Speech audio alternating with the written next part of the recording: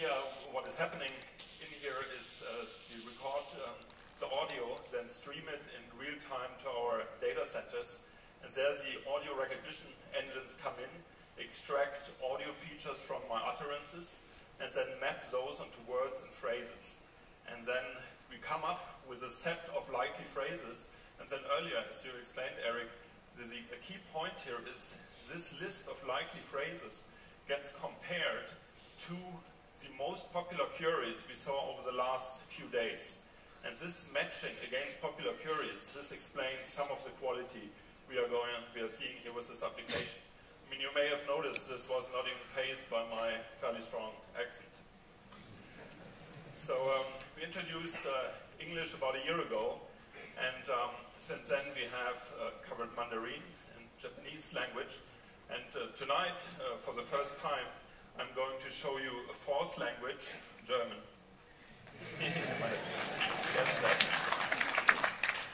So again, same process, maybe something simple first.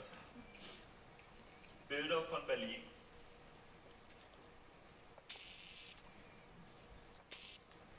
So I apologize, normally it's much snappier, but we are all competing here for bandwidth. But here you see some nice iconic images from Berlin.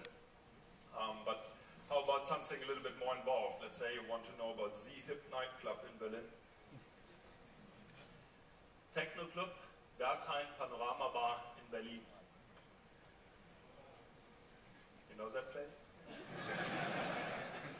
Okay, so recommended. So here's the map, and you can have even a Wikipedia page.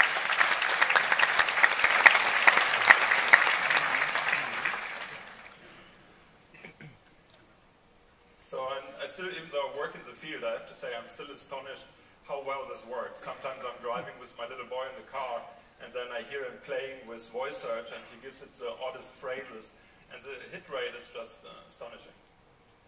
So this was search by voice, and now we switch to